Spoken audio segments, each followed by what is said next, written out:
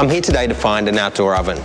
So most people think that outdoor ovens are just pizza ovens, but they're not. They can be versatile, so from roasting joints of meat, fish, or even baking bread. That's what I'm really looking for. This one's pretty cool. So you're thinking about adding pizzas to the menu? Well, I just wanted to have a look at these things because they're quite versatile, and we could do different things in there besides pizza. You could do roast, but I think we're looking for something a bit bigger, don't you? Yeah, I think they've got quite a few here, don't they? Yeah, we'll keep looking.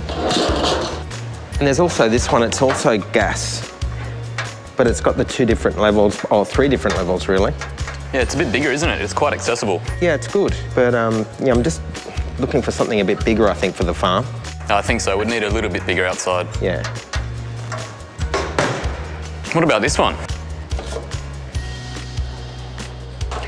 Well, that's sort of more what I'm thinking of, because this one's actually only wood-fired, so it doesn't have a gas element to it, so it's only wood. So that's sort of the flavour that we're really looking at the farm too.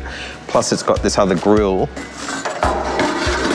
Once you pull that out, there's a really good base to put lots of different things, plus whole trays. And the good thing about all this wood fire is the pizzas will cook really quickly. Yeah, in about 2 or 3 minutes, plus there's a really good circulation of air that gives it a good crisp flavour. I'm really excited about this one. This is the one for the farm. I think so too. I think we should take it home and put it through its paces. Something, you know, out of the Hawkesbury, let's do some fish. I think fish recipes, grilled or roasted, and we could have a cook-off, you and I. Yeah, a bit of old against young action, see how we go. Very funny.